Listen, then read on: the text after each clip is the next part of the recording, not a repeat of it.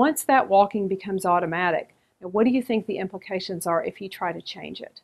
So if our patient learns to walk, and we already watched that piece of videotape of our patient walking with a stroke, once she learns that behavior, what do you think the odds are that we're going to change it?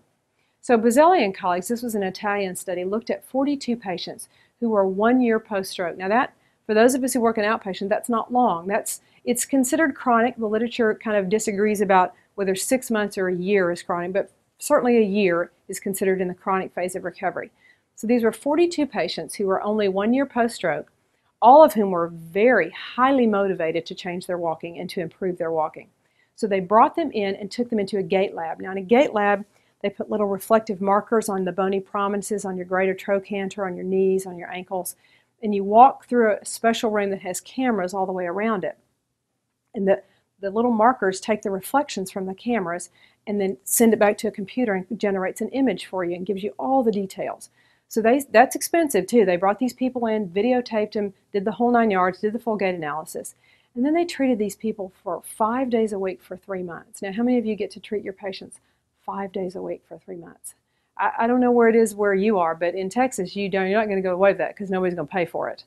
So 3 months of therapy, 5 days a week, there were no detectable changes in their gait. So they got a ton of therapy. They brought them back to the Gait lab, retested them, no significant changes in their gait. So what the message here rather is that once it becomes automatic, good luck changing.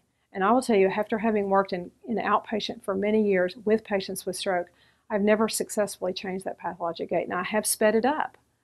And the literature says that I can, and I agree with that. I can speed up my patients. And sometimes it's a very meaningful goal because remember we said patients with stroke walk very, very slowly. So slowly that they can't integrate back into the community. So if I did speed you up and got you back into the community, that's a very worthwhile thing. But your gait kinematics, that knee hyperextension and stiff leg and step 2 gait, no luck.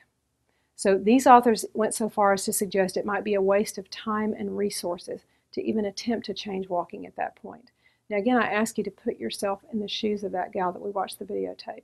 If that were you, and that was a patient of mine who came to the clinic and she had one goal in mind, and that was to change that walking, how disappointing would it be to know that no matter how hard you worked, you might still be stuck with that same walking? And I wish that I could tell you that her walking changed substantively, but it didn't.